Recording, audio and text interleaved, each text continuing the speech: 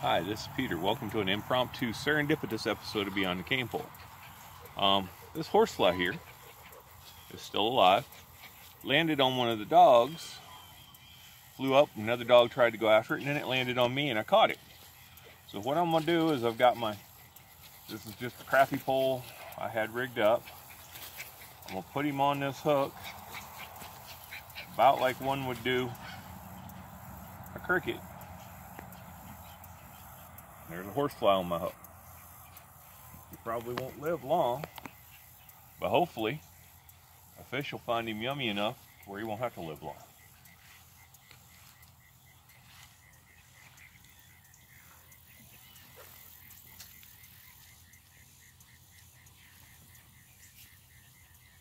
By the way, this rod is 9 foot long, very lightweight.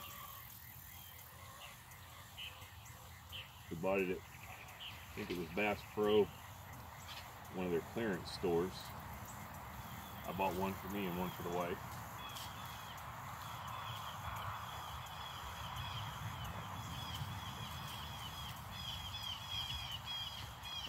Mainly it's for reaching, jigging up in amongst trees and stuff. You reach out and drop your jig. Oh, come on, ducks.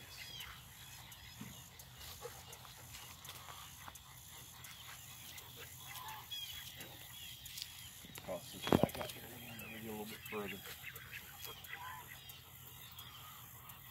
It is a pain to maneuver around the trees if you're trying to cast, being as long as it is.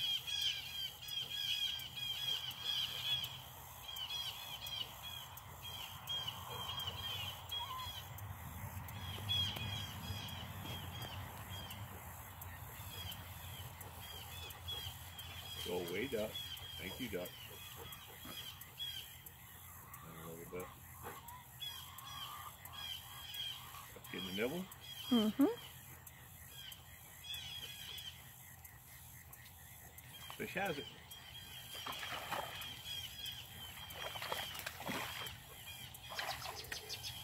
The anti-reverse is off.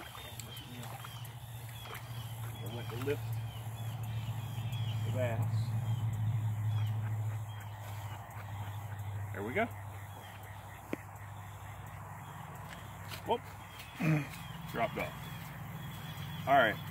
Any rate, need to get him back in the water. I'm going to probably let the wife bend over and get him. Just today I was driving my truck and I had my knee pop out of joint. So, but yeah, that's how quick you can go fishing. That's all you need to do is catch some bait. She's holding him. You want me to grab him? Got him. There we go. But one of the little cookie cutter largemouth bass from the pond. And gone. Alright, thank you for watching. Hope you enjoyed it. Just thought I'd be really quick and entertaining with the fact I caught a horsefly. There's also grasshoppers running around the yard. I don't think I'm gonna catch one today.